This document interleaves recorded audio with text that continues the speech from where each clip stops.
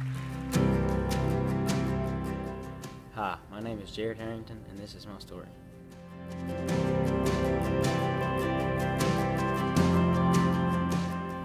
My story begins being raised in church all my life.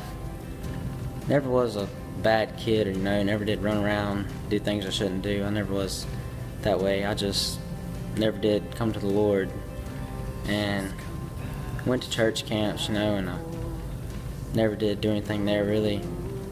Except been raised in church all my life. Went to church every Sunday. Rodney Kirby, who was actually my uncle, invited my mom, Christy, and my family to the church.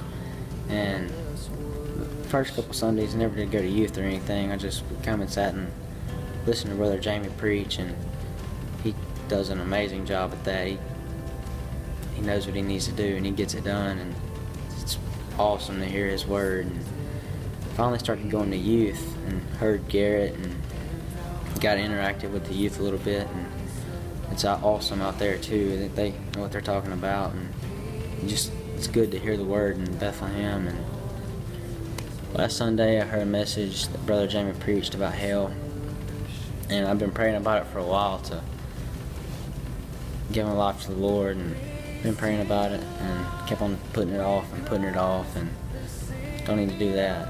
I kept telling myself, I'll do it next Sunday, I'll do it next Sunday, I'll do it next Sunday, and had no intentions to walk the aisle last Sunday.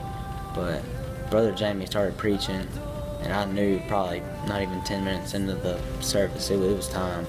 And at the end of the service, Brother Jamie made everybody close their eyes, and he asked if anybody was ready, and he said, if you all raise your hand. I raised my hand as high as I could, and I heard him say, he was like, I see you back there. And I felt it right then. It was time. And then it comes to the end of the service, and Rocky started singing, the group and everything, and went up there, and Brother Jamie prayed with me, and it was right then, right there. And ever since then, every morning I wake up, feel like a different person. It's just go live out your life, and you don't need nothing to make life good except for God. In God's word, it says in Proverbs, "In all ways submit to Him, He will make your path straight."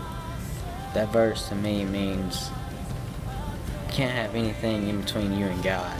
If there's nothing between you and God, then you're on the right path.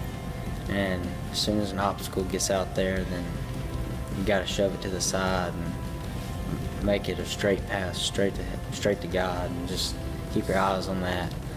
And I'm getting baptized today. That to me means, just symbolizes that God is doing work in my life and the others. He's doing work in everybody's lives, God, and that means He's still working. He won't ever stop.